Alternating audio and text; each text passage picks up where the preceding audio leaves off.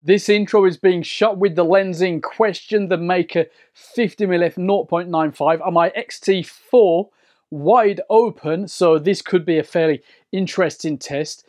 Anyway, now we've got that test out of the way, we're going to look at it up close. Yeah, there's a little caveat with this one, I'm afraid.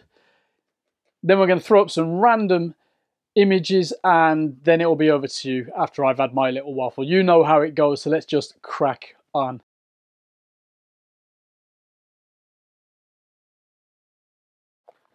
Warranty, gel, I think that is basically it. And the lens itself. Let's have a look at this thing up close then. We've got that nice new Meike manual focusing ring. I do like that.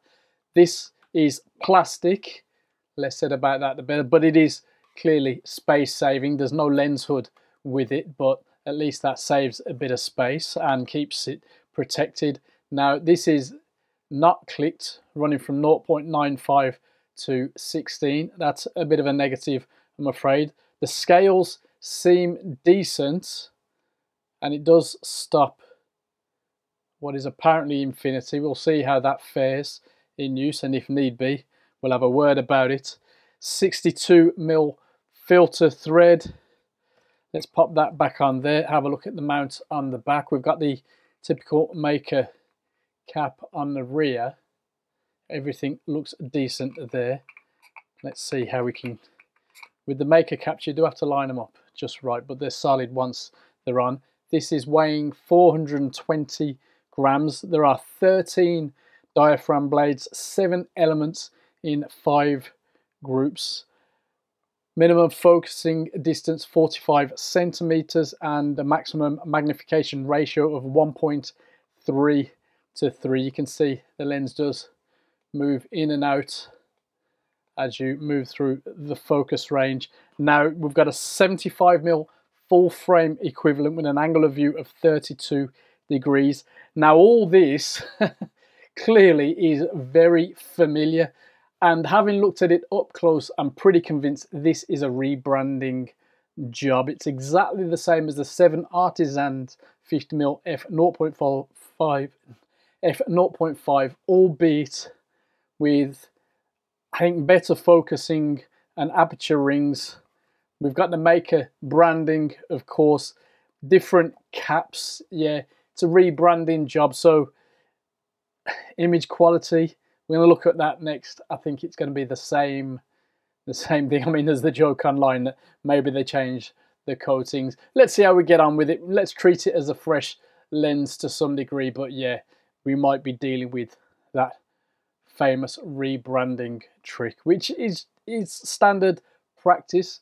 If you look around, or looked around some years back, a lot of cars were basically rebrands. There's a lot of Fords out there that have been rebranded as other cars, Mazdas and so on. Anyway, we're waffling. Let's see how this little rebrand gets on. Maybe it's going to be the same as the 7 Artisan. Anyway, let's crack on.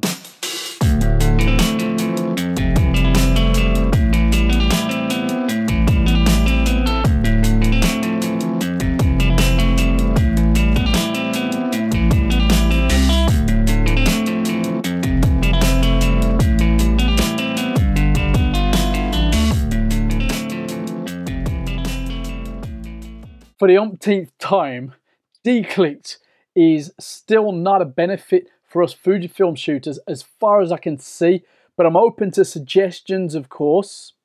But you know, otherwise the aperture ring, it's very easy to work with. I really like the manual focus ring, and the overall build, handling and physical performance is a big pro for this lens. Funnily enough, at the photography show I got some comments about how cool the lens looked wide open, so you know, there you go. Good job, Meike.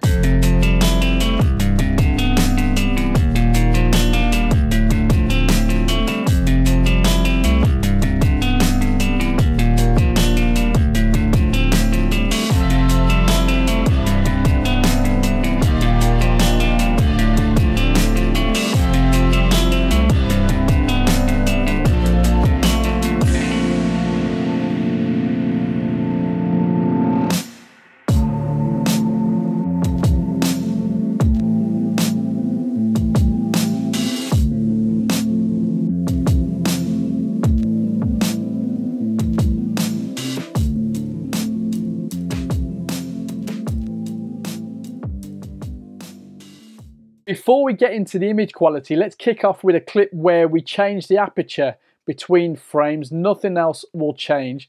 See how you feel about the differences in image quality throughout the range.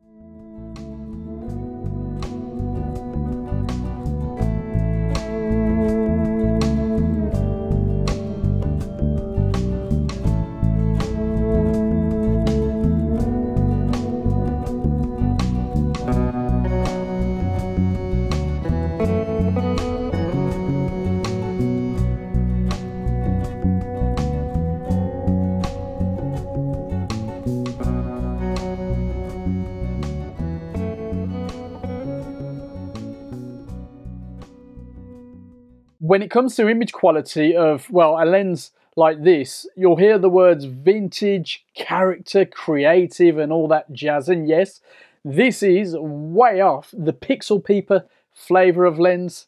Wide open is where the fun is. Yes, fun is another word when it comes to this kind of lens. And at f0.95, once you've managed to hit the focus, you can get sharp centers, character-filled bokeh, and imperfections that can be used to get creative. I forgot to say vintage, didn't I? Now, some of you might want to use this to shoot some video clips, and two of you might want to know about the focus breathing. So just for you, here's a quick test clip.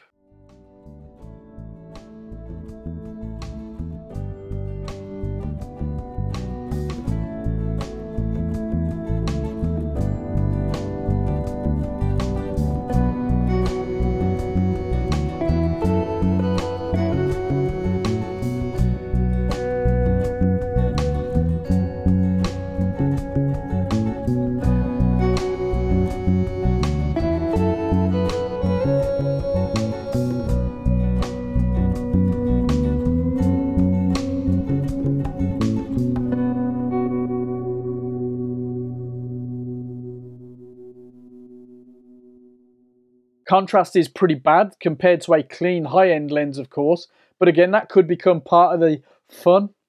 Colors aren't so bad. Of course, the Fujifilm film simulations really help.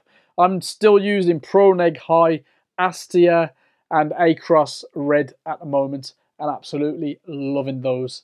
Now, a big negative maybe is when it comes to chromatic aberration. Wide open, it's very prevalent. Purple fringing can be an issue, and you'd need to stop down past f5.6 to clean it up if it's getting in your way.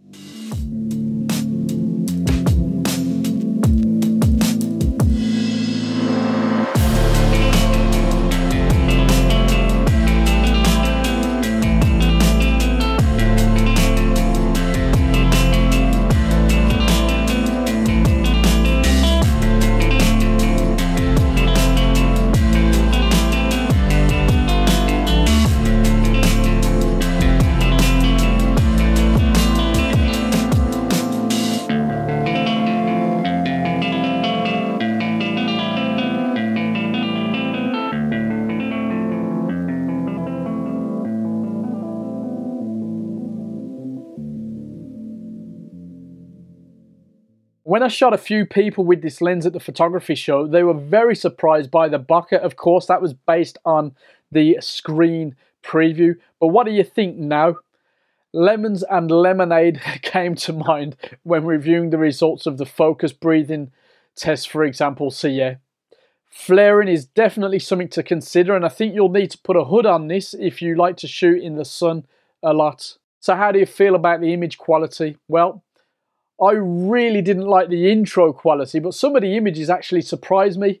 Going back to bokeh, it's a very personal point of view, but I think this lens has merits in certain situations, maybe with more solid colors than with foliage, and definitely not with the LED panels that I found knocking about the photography show when I was testing this out.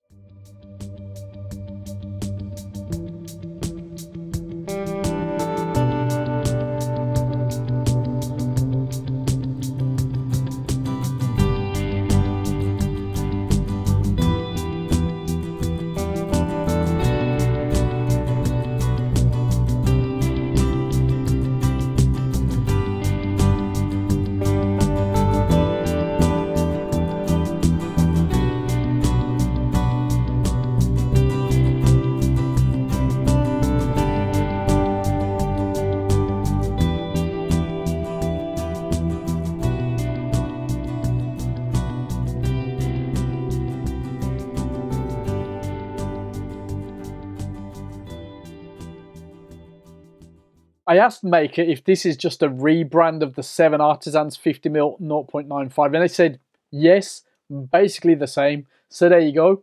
And based on that, I was going to limit the test shots and just get on with putting my thoughts together. And yeah, but you know, I'll be honest, I kind of enjoyed shooting with this lens. It has been over a year since we looked at the 7 Artisans lens, and I don't have that here now, but I prefer the rings on this one. And let's just say the IQ is identical, so what's the crack? At the time of recording this piece, Meike are selling their lens for $229.31 delivered, whereas the 7 Artisan model is sold on their site for $215 delivered. The prices fluctuate, I guess, with the exchange rate. You decide which lens feels best in your hands, if you can get your hands on it first, that is. Anyway, let us know in the comments below how you feel about this lens once you've had a little go with it. And yeah, I'll see you very, very soon.